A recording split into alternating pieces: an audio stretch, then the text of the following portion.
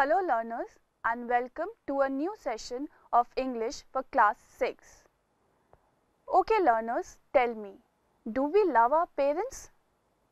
Yes, indeed, we do love our parents. It really affects us when our parents are sad and angry. We try everything to make them happy and cheerful. Today, we are going to study a story about a dutiful son who tries to make his father happy by fulfilling his wish. The story is a part of Unit 3 of NCERT textbook Honeysuckle for class 6. The title of the story is Taro's Reward. It is a popular Japanese short story. This is a story about a thoughtful and loving son. He works hard to fulfill his parents' wishes and gets some unexpected help. Let us first read the story. Taro's Reward. A young woodcutter named Taro lived with his mother and father on a lonely hillside. All day long he chopped wood in the forest. Though he worked very hard, he earned very little money. This made him sad, for he was a thoughtful son and wanted to give his old parents everything they needed. One evening, when Taro and his parents were sitting in a corner of their hut, a strong wind began to blow. It whistled through the cracks of the hut and everyone felt very cold.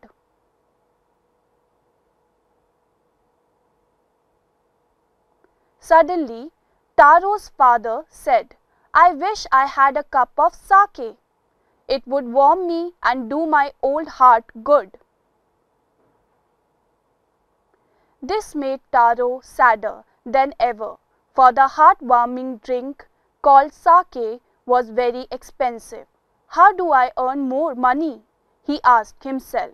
How do I get a little sake for my poor old father?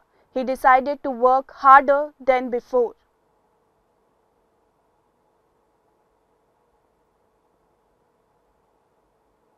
Next morning, Taro jumped out of bed earlier than usual and made his way to the forest. He chopped and cut as the sun climbed, and soon he was so warm that he had to take off his jacket. His mouth was dry and his face was wet with sweat. My poor old father, he thought, if only he was as warm as I, and with that he began to chop even faster, thinking of the extra money he must earn to buy the sake to warm the old man's bones. Then suddenly Taro stopped chopping. What was that sound he heard? Could it possibly be rushing water? Taro could not remember ever seeing or hearing a rushing stream in that part of the forest. He was thirsty. The axe dropped out of his hands and he ran in the direction of the sound.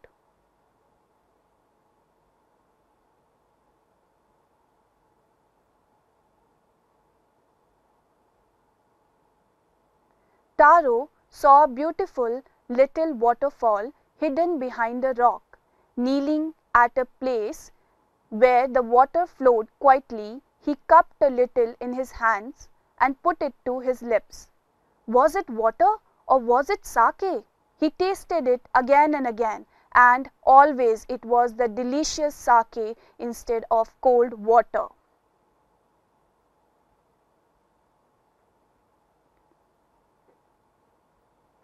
Taro quickly filled the pitcher he had with him and hurried home. The old man was delighted with the sake. After only one swallow of the liquid, he stopped shivering and did a little dance in the middle of the floor.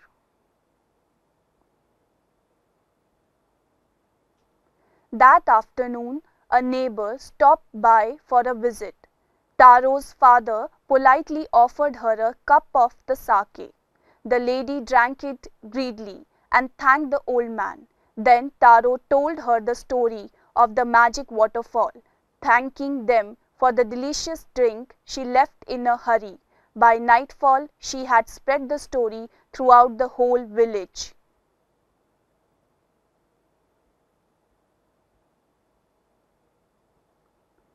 That evening, there was a long procession of visitors to the woodcutter's house. Each man heard the story of the waterfall and took a sip of the sake. In less than an hour, the pitcher was empty. Next morning, Taro started for work even earlier than the morning before. He carried with him the largest pitcher he owned, for he intended first of all to go to the waterfall. When he reached it, he found, to his great surprise, all his neighbors there. They were carrying pitchers, jars, buckets, anything they could find to hold the magic sake. Then one villager knelt and held his mouth under the waterfall to drink. He drank again and then shouted angrily, "Water? Nothing but water." Others also tried, but there was no sake, only cold water. "We have been tricked," shouted the villagers. "Where is Taro? Let us drown him in this waterfall." But Taro had been wise enough to slip behind a rock when he saw how things were going. He was nowhere to be found. Muttering their anger and disappointment, the villagers left the place one by one. Taro came out of his hiding place. Was it true? He wondered. Was the sake a dream? Once more, he caught a little liquid in his hand and put it to his lips. It was the same fine sake. To the thoughtful son, the magic waterfall gave the delicious sake. To everyone else, it gave only cold water. The story of Taro and his magic waterfall reached the Emperor of Japan. He sent for the young woodcutter and rewarded him with 20 pieces of gold for having been so good and kind. Then he named the most beautiful fountain in the city after Taro. This, said the emperor, was to encourage all children to honor and obey their parents. Let us now revise the story. A young woodcutter named Taro lived with his old parents. His father once said, "I wish I had a cup of sake." This made Taro sad because sake was expensive. So, next morning he went to the forest to chop trees. He worked very hard. Then he felt thirsty. Suddenly he heard a sound of waterfall. He went towards the sound and found a waterfall. When he drank it, it was sake. He was surprised. So he again tasted it, and it was sake. He had a pitcher with him. He filled it and came home. It made his father very happy. That day a visitor came to Taro's house and he offered some sake to her and narrated the whole story. She spread the story about the magic waterfall in the village. Next morning, Taro went to forest. But all the villagers reached there before Taro. They tasted the water, but it was only water, not sake. So they got angry and wanted to drown Taro. But Taro hid himself behind the big rock. When all the villagers went away, he went to the waterfall and tasted it. It was the same sake. This story reached to the emperor. He rewarded Taro. This was to encourage all the children to honor and obey their parents. Let us now look at the new words and their meanings. First word is chopped. It means cut into pieces. Second phrase is whistle through. It means pass through with a whistling sound. Third word is cracks. It means narrow gaps or openings. Sake.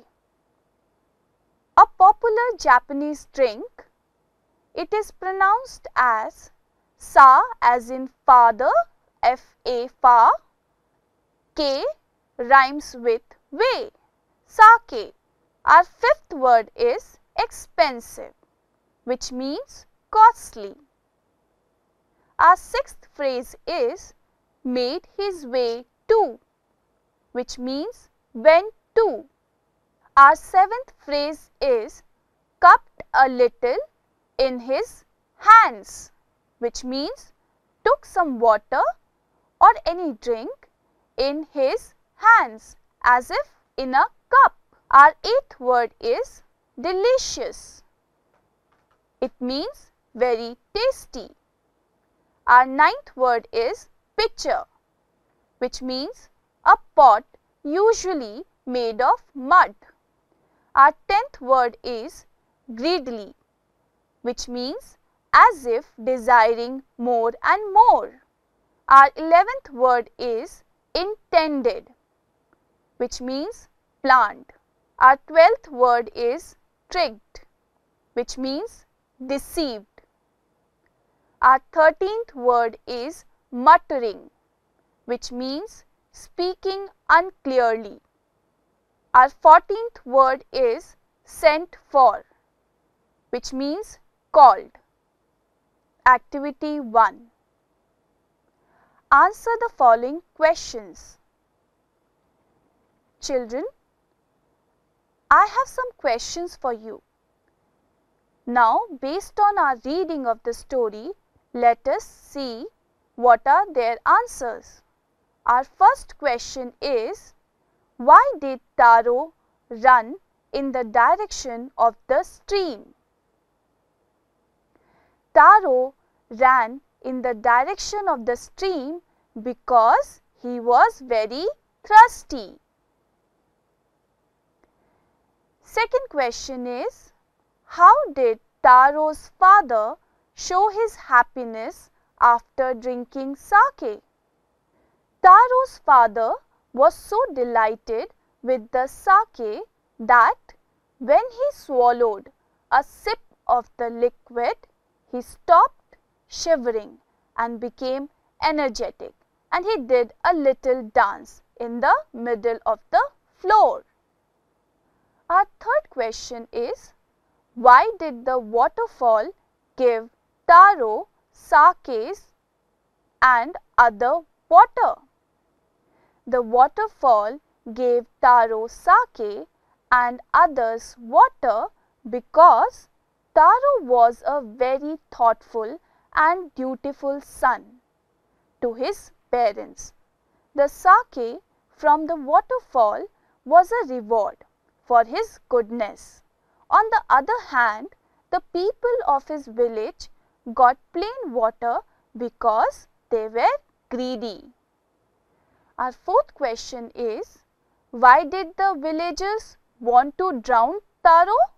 When the villagers went to the waterfall with big pitchers and vessels to collect sake. They simply got plain water from the waterfall. They thought that Taro had fooled and tricked them. Hence, they decided to punish him by drowning him in the same waterfall. Fifth question is, why did the emperor reward Taro? The emperor rewarded Taro with 20 pieces of gold for having been so good and kind to his parents. He also named the fountain after Taro. Through this reward, the emperor wanted to encourage all children to love, honor and obey their parents. Let's do a second activity. Mark the right item. There are few sentences given to you. You have to choose the correct option. Put a tick mark in front of the correct response.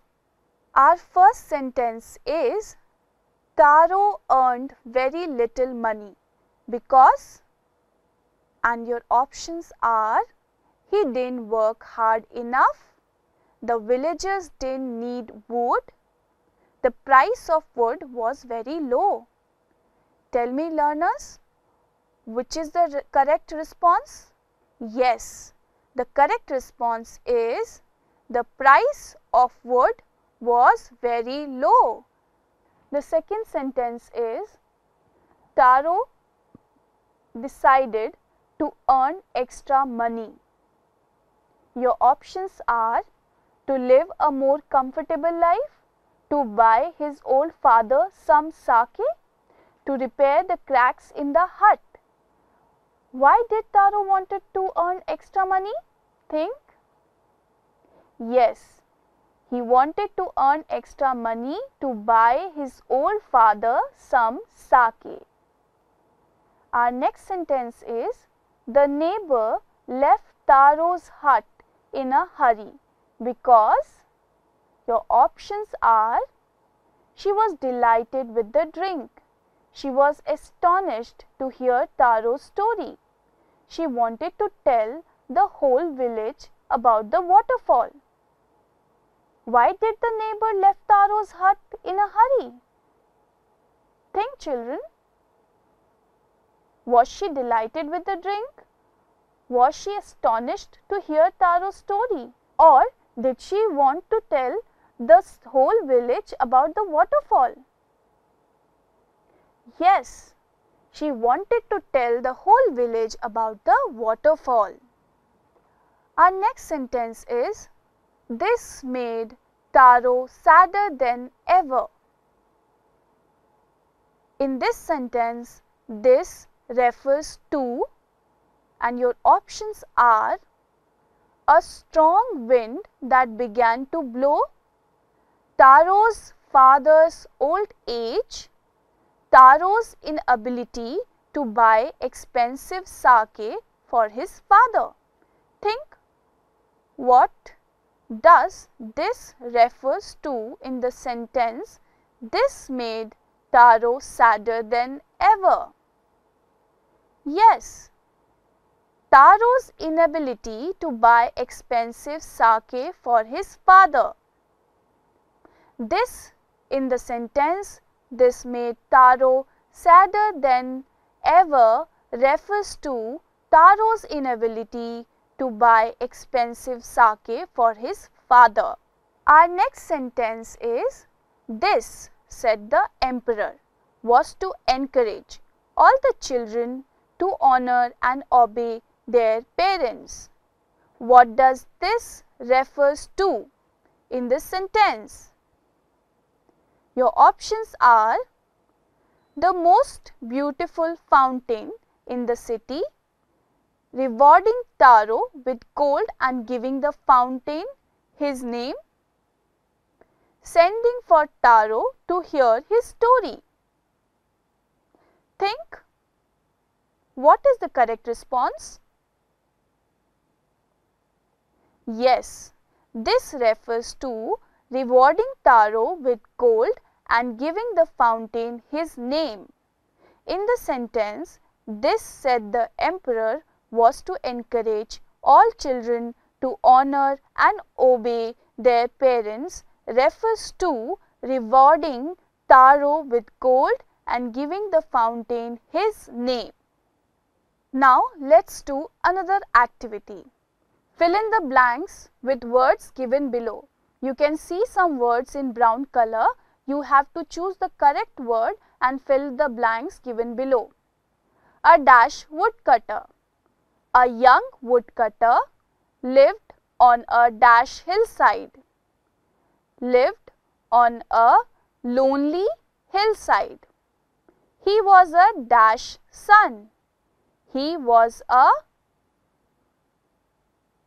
tell me what should be the response?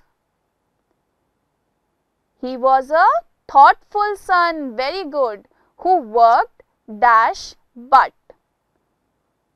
Yes, who worked hard but earned dash money. He worked hard but earned, very good, little money. One day he saw a dash waterfall. What should be the correct word? Right. One day he saw a beautiful waterfall hidden behind a rock. He tasted the water and found it. Tell me. Think, children. He tasted the water and found it delicious. Very good. Let us now revise the entire paragraph. A young woodcutter lived on a lonely hillside. He was a thoughtful son who worked hard but earned little money. One day he saw a beautiful waterfall hidden behind a rock. He tasted the water and found it delicious. Let us read it once again. A young woodcutter lived on a lonely hillside. He was a thoughtful son who worked hard but earned little money. One day he saw a beautiful waterfall hidden behind a rock. He tasted the water and found it delicious. Now students, we have come to the end of the session. I have a question for you. Like Patrick in the story, who did Patrick's homework, Taro is helped by magic. Do you believe in magic? What are the magical things that happen in these stories? Your homework is to write down your response or your answer, whether you believe in magic or not, and what are the magical things that happened in both the stories, who did Patrick's homework and Taro's reward. You need to write it down in your copies. Learners, make sure you complete this homework, and I hope you enjoyed the story. We will meet you next time. Till then, goodbye.